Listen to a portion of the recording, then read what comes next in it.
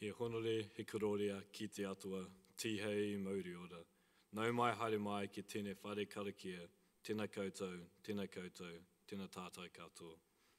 Welcome everyone to Sunday Night Chapel led by Clark and DIO, and a warm welcome to the staff and students of Waikato Diocesan School for Girls. Tonight's theme is etiquette. Please take a seat. The Lord be with you. And also with you.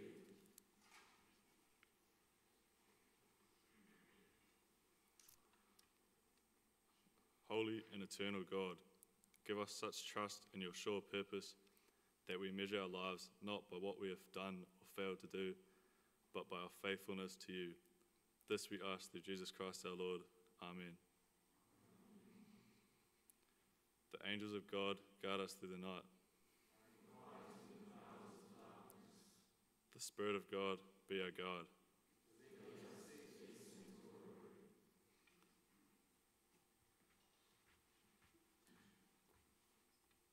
It is but lost labour that we haste to rise up early, and so late take rest, and eat the bread of anxiety. For those beloved of God are given gifts, even while they sleep. My brothers and sisters, our help is in the name of the eternal God, who is making the heavens and the earth. Dear God, thank you for all that is good, for our creation and our humanity, for the stewardship you have given us of this planet Earth, for the gifts of life and of one another, for your love which is unbounded and eternal. O God, most holy and beloved, my companion, my guide upon the way, my bright evening star, we repent the wrongs we have done.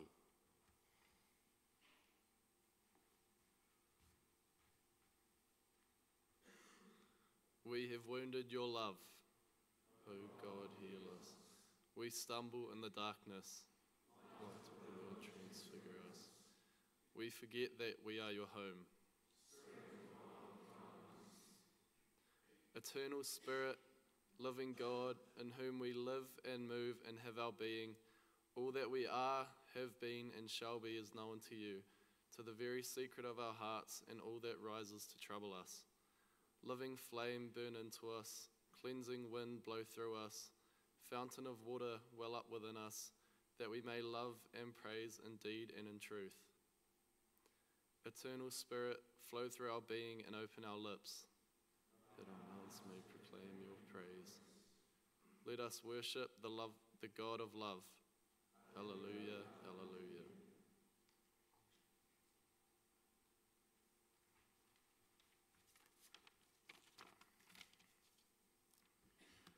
Story for the night. One morning, there was a loud knock at Dr. Swift's door. The servant opened it. A man who was outside handed her a fine duck that had recently been killed and said, "Here's a present for the doctor. It's from Mr. Boyle." Then, without another word, he turned and walked away. A few days afterwards, the man came again. This time he brought a partridge and said, "Here's another bird from Mr. Boyle." Mr. Boyle was a sporting neighbour who spent a good deal of time in shooting. He was a great admirer of Dr. Swift and took pleasure in sending him presents. The third time, the man brought a quail. "Here's something else for Doctor," he said roughly and tossed into the servant's arms. The servant complained to her master. "That fellow has no manners," she said. "The next time he comes," said the doctor, "let me know and I'll go to the door." It was not long until the man came again with another present. The doctor went to the door. "Here's a rabbit from Mr. Boyle," said the man. "See here," said the doctor in a stern voice. "That is not the way to deliver a message here. Just step inside and make believe that you are Dr. Swift. I will go out and make believe that I'm bringing him a present. I will show you how a messenger ought to behave." "I'll agree to that," said the man, and he stepped inside. The doctor took the rabbit and went out of the house. He walked up to the street to the next block. Then he came back and knocked gently at the door. The door was opened by the man from Mr. Boyle's. The doctor bowed gracefully and said, "If you please, sir, Mr. Boyle's compliments, and he wishes you to accept of this fine rabbit." "Oh, thank you," said the man very politely. Then, taking out Taking out his purse, he offered the doctor $1.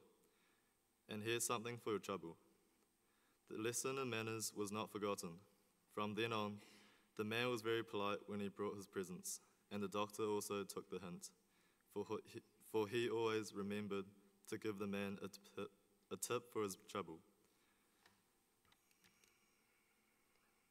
Please stand for the hymn.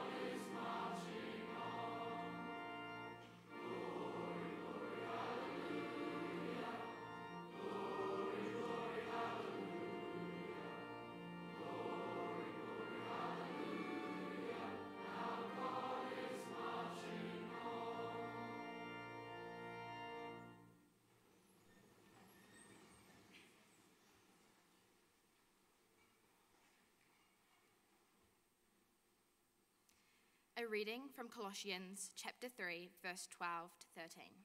Therefore, as the elect of God, holy and beloved, put on tender mercies, kindness, humility, meekness, long-suffering, bearing with one another and forgiving one another.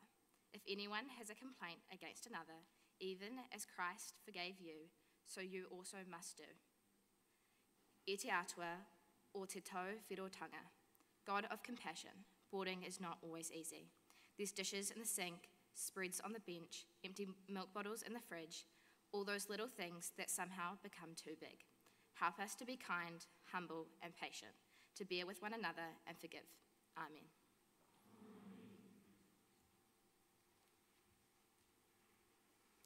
A reading from 1 Thessalonians chapter 5, verses 12 to 13. Dear brothers and sisters, honor those who are your leaders in the Lord's work. They work hard among you and give you spiritual guidance. Show them great respect and wholehearted love because of their work, and live peacefully with each other. E te atua te he parapai. God, the Good Shepherd, we honor and pray for our leaders, our house parents, tutors, deans, and directors. Give them energy and patience. Help us all to live in harmony. Amen.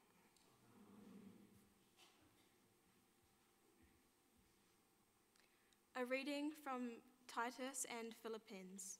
Speak evil of no one, avoid quarreling, be gentle, and show perfect courtesy towards all people. Do nothing from selfish ambition or conceit, but in humility count others more significant than yourselves.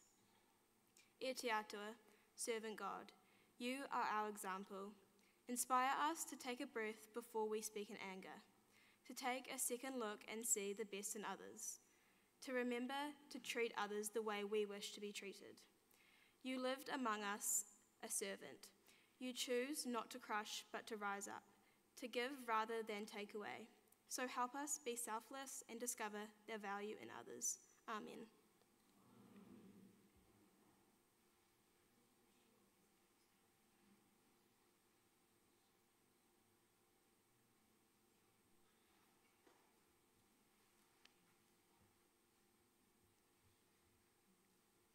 Can we play the video, please?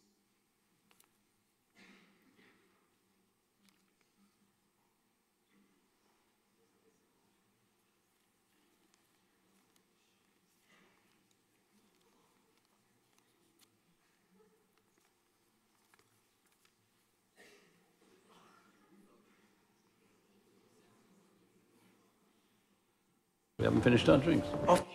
Oh, Dean says you're fair game, and you don't give a shit what your mum says. Listen, boys. I've had a rather emotional day, so whatever your beef with Eggsy is, and I'm sure it's well-founded, I'd appreciate it enormously if you could just leave us in peace until I finish this lovely pint of Guinness. You should get out of the way, Grandaddy. You'll get hurt and all. He ain't joking. You should go.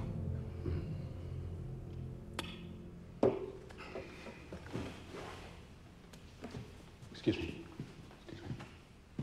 If you're looking for another rent boy, they're on the corner of Smith Street.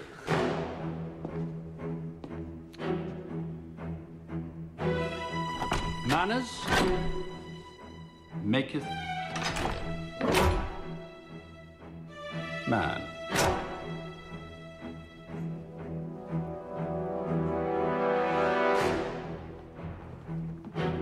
Do you know what that means?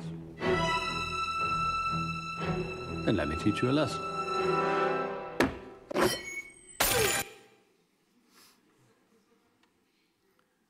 Manners maketh man, or more appropriately in this case, manners maketh the person. This quote from William of Wickham highlights the importance of simple etiquette and manners, and how they are a building block and integral part of who we are as people. Good evening, everyone, and a big welcome to DIO. Thank you all for making the trip over. Tonight, I'm pleased to be speaking on the often overlooked but ever so crucial topic of etiquette. A lot of you will already have an understanding of what I mean when I say the word etiquette. You'll think of things such as politeness, having common courtesy, good manners, etc. And you'd be right. However, I'd like you to think about etiquette in a new light, what it might mean to other people. How might your definition of etiquette differ from, say, your parents or teachers, or even the person sitting beside you? I think that the values and ideas of etiquette have adapted alongside our society as we have become more engrossed in the world of technology. With less interactions happening face-to-face and more occurring online and through social media, etiquette has morphed from things such as keeping good eye contact and actively listening to hearting messages and commenting on posts to stay connected. Now, don't get me wrong, I love social media and technology, and I think that there are many benefits of being able to communicate and update people online so easily.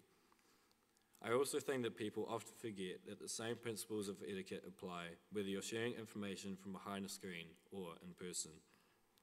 It can be very easy to disregard how the person you're talking to may feel about what you're saying when you can't express emotion over text.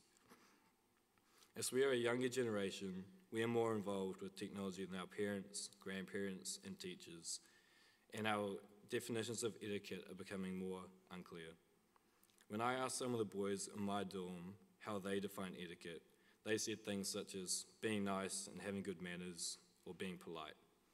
However, when I asked my mum what she thought etiquette could be defined as, she said that etiquette was having strict table manners and calling your friends' parents Mr. or Mrs. She also noted that back in her day, males would walk on the roadside of the footpath and do things such as open doors and pull out chairs for women as a sign of respect. These previously common actions seem to be significantly less prominent today. Now, while she finds it quite hard to admit, my mum is a fair bit older than us students are, but thankfully this shows how as time has gone on, etiquette has been moulded to fit the changing beliefs and structures of society. While etiquette practices may change, the core principle of treating others with kindness and respect has deep roots, including in biblical teachings. The golden rule found in Matthew chapter 7, verse 12 states, "So in everything, do to others what you would have them do to you." This fundamental idea of considering how our actions affect others is at the heart of good etiquette. In simple terms, treat others how you want to be treated. I'd like you to think back over the last week or so and try to recall how many times people have shown etiquette to you. I can imagine very few of you would have been thinking about times when someone said a simple please, thank you, good morning, or even just a smile. While etiquette can be as complicated as knowing the order in which you use specific utensils at a fancy dinner, it can also be very simple. Small acts like the ones I just mentioned can have great effects on the people around you, as we never truly understand how someone is feeling, and a smile can really brighten someone's day. Before I'd finish, I'd like to leave you with a short quote and a little challenge. The quote goes, "No matter how educated, talented, rich, or cool you believe you are, how you treat people ultimately tests it all." Now, I'd like to challenge you. This week, be conscious of how you're treating other people. Make an effort to brighten someone's day with a compliment, or open the door for someone when you usually wouldn't. We, as a society, are going nowhere if we can't understand the importance of basic etiquette and manners, and how large of an effect it can have on people. And remember, if all else fails, a simple smile does go a long way. Thank you.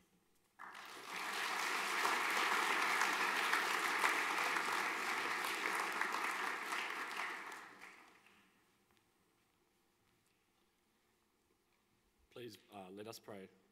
Heavenly Father, guide us to act with grace and respect in all our integrations. Grant us wisdom to honour others with kindness and humility, reflecting your love in our behaviour. May your manners be a testament to your peace. Amen. We now have time for silent prayer and reflection.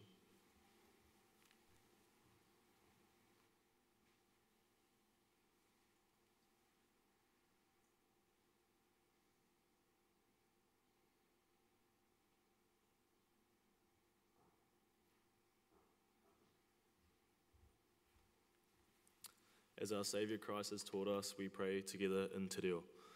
E tō mātou I te rangi, kia tapu tō ingoa, kia tae mai tō rangatiratanga, kia me te tau e pai ai, ki runga i te whenua, ki rite anō ki tiro te rangi, hō mai kia mātou ai nei, e taro mō mātou mō tēnei rā, murua o mātou hara, me mātou hoki e muri nei, I o te honga e hara e kani whaka.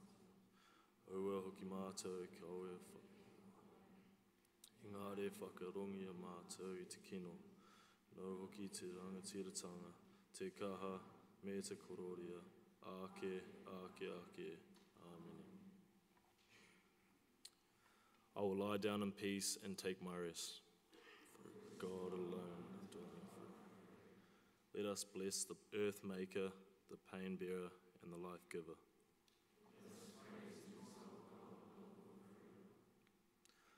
Lord, it is night. The night is for stillness. Let us be still in the presence of God. It is night after a long day. What has been done has been done. What has not been done has not been done. Let it be. The night is dark. Let our fears of the darkness of the world and of our own lives rest in you. The night is quiet. Let the quietness of your peace unfold us, all dear to us, and all who have no peace. The night heralds the dawn. Let us look expectantly to a new day, new joys, new possibilities. In your name we pray. Amen.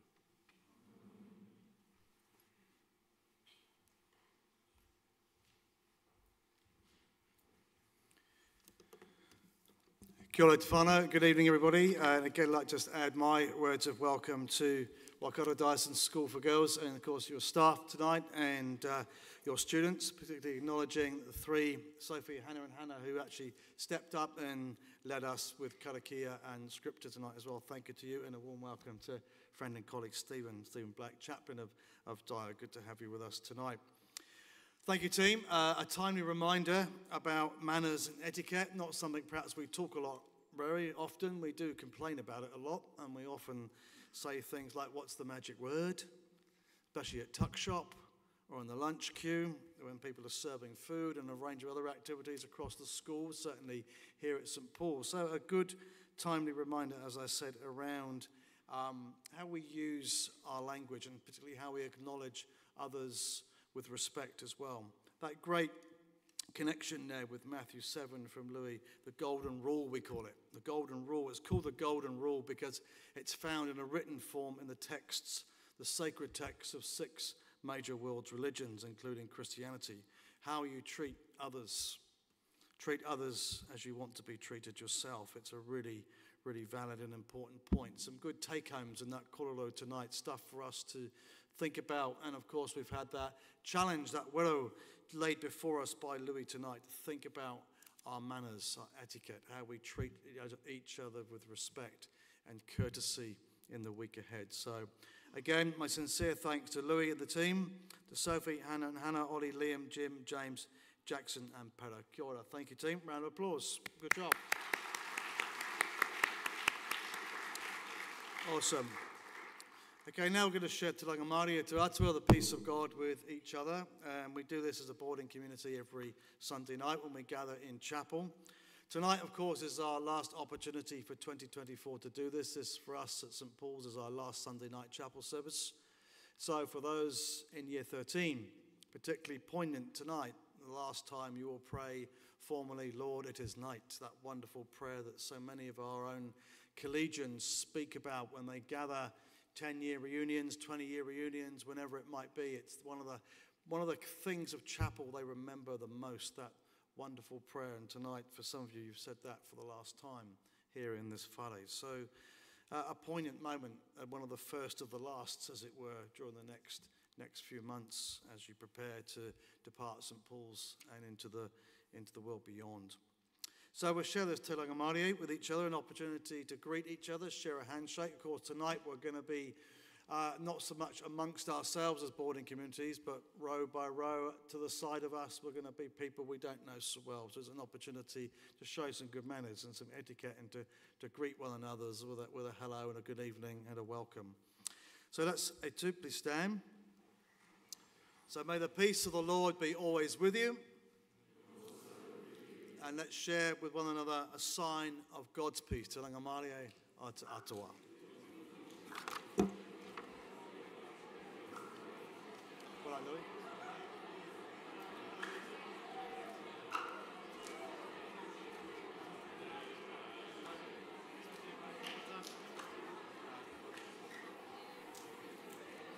Without the popping, please. We don't need the hand popping. It's a handshake.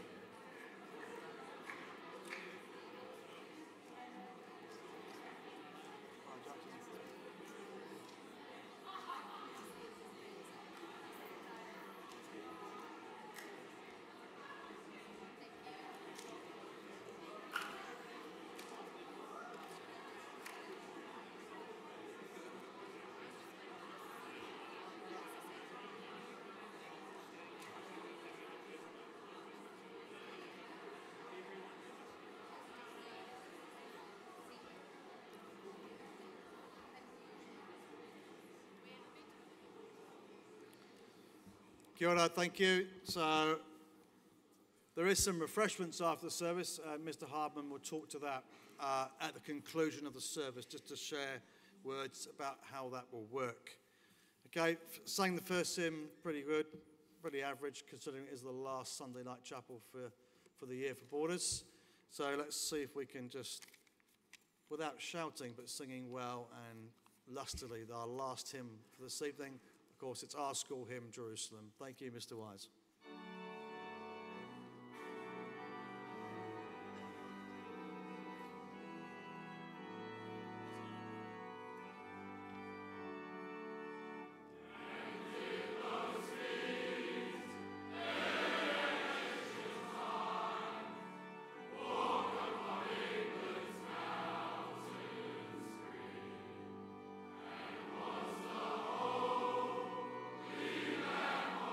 God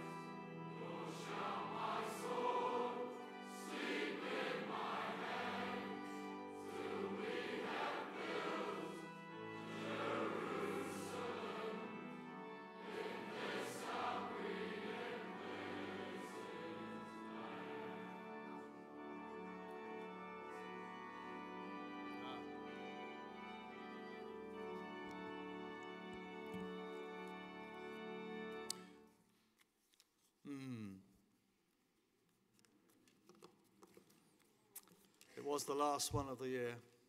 I'm going to invite Reverend Stephen Black, chaplain of Waikato DIO, to give us the blessing.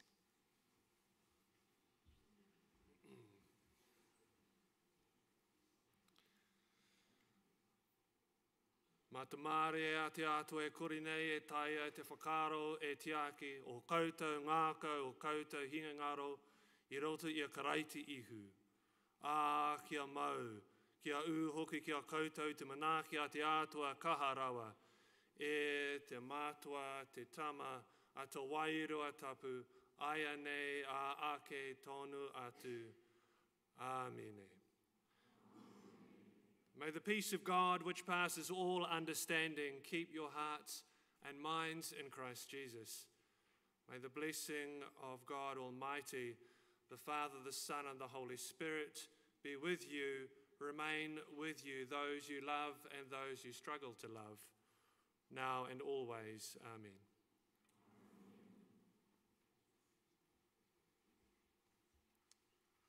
Let us conclude our service by saying together the words of St. Paul's Grace in Te Reo and in English. Kia tau, kia tātou katoa, te atawha o te tātou ariki a ihu karaiti, me te araha o te atua, me te whipinga tangitanga, ki te wairo tapu, ake, amune. May the grace of the Lord Jesus Christ, Holy Spirit, be with us all, forever and ever. Amen. Go in peace to love and serve one another in Christ. Kia kaha, kia hari, kia tapu, be strong, be happy, be holy. Amen. Thank you, Mr. Wise.